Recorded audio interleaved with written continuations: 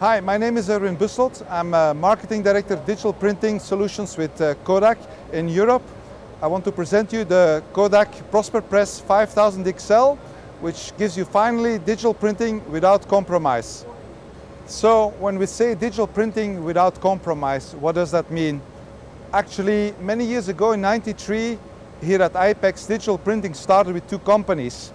And they actually made the statement of, we will kill offsets by 2000. Actually, that never happened, because what we found out that digital printing based on electrophotography had some kind of limitations and was not capable in all aspects, although very nice and interesting technology, to take over all applications of offset technology. Today you have different kind of technologies, not only electrophotography but also inkjet. But nevertheless, the issue is that you always have to trade off. Basically in printing you have three parameters. You have the speed, the productivity, you have the cost, and you have the quality. And it's a little bit a search for the holy grail. People like to have all three of them, but in fact they always have to trade one of them. And this is why we think the Prosper 5000 XL is a game changer. You will finally have all three elements reunited in one product, offering all benefits here to a printer that is interested to use them. The Prosper platform actually has two solutions today. One is called the Prosper 1000, which is interesting for black and white book printers.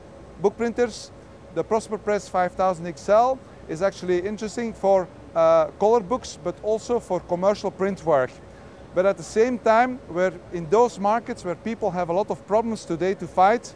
On one side having offset, long print runs, on the other side having digital print, but for shorter runs, and somewhere between them is a gap. And that's where these products fit. They give higher cost efficiencies actually to do those applications. Think for instance about book printing. Book printing today is very much under pressure.